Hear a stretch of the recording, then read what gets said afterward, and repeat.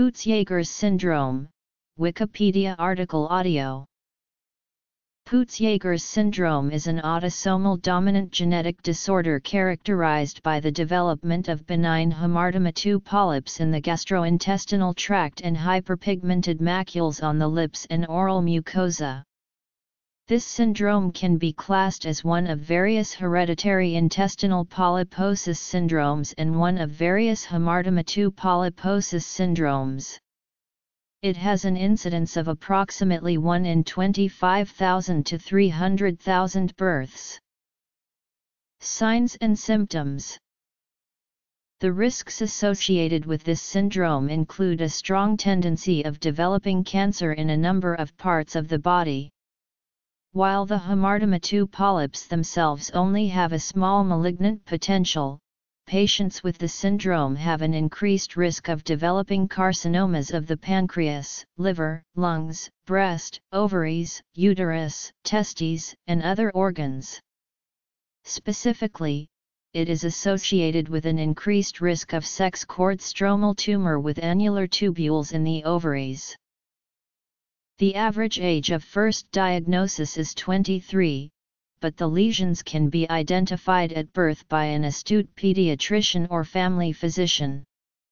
Prior to puberty, the mucocutaneous lesions can be found on the palms and soles. Often the first presentation is a bowel obstruction from an intussusception, which is a common cause of mortality. An intussusception is a telescoping of one loop of bowel into another segment. Pathophysiology. In 1998, a gene was found to be associated with the mutation. On chromosome 19, the gene known as STK11 is a possible tumor suppressor gene. It is inherited in an autosomal dominant pattern, which means that anyone who has PJS has a 50% chance of passing the disease on to their offspring. Genetics. Peutz-Jeghers syndrome is rare and studies typically include only a small number of patients.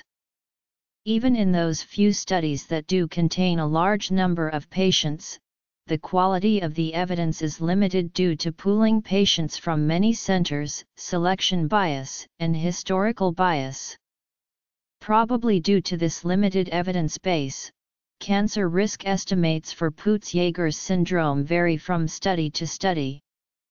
There is an estimated 18 to 21% risk of ovarian cancer, 9% risk of endometrial cancer, and 10% risk of cervical cancer, specifically adenoma malignum. Diagnosis.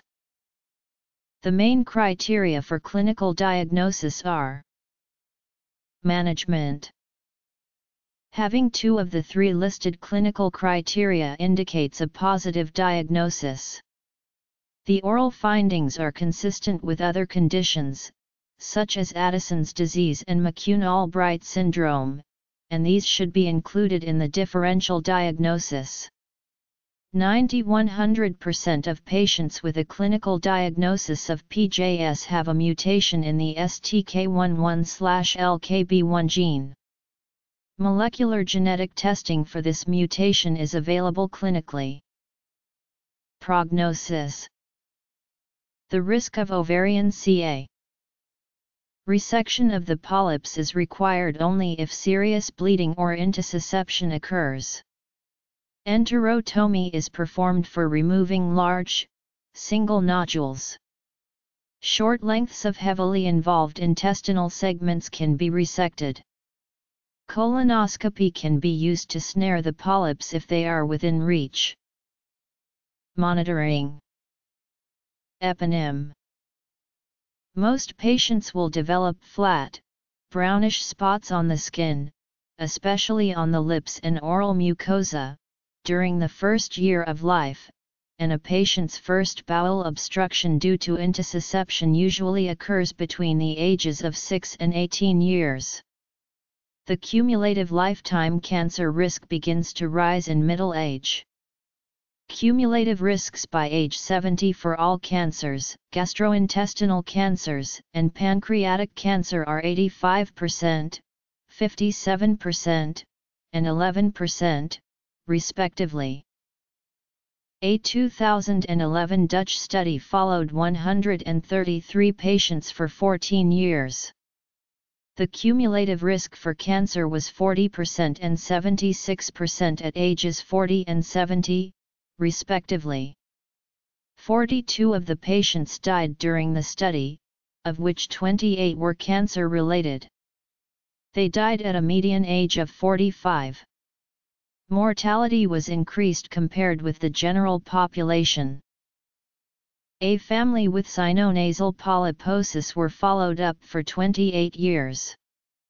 2 cases of sinonasal type adenocarcinoma developed. This is a rare cancer. This report suggested that follow-up of sinus polyps in this syndrome may be indicated. Some suggestions for surveillance for cancer include the following.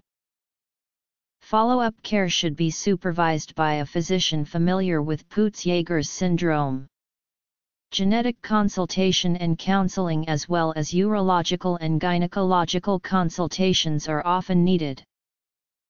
First described in a published case report in 1921 by Jan Peutz, a Dutch internist, it was later formalized into the syndrome by an American internist, Harold Joseph Jeghers in 1949.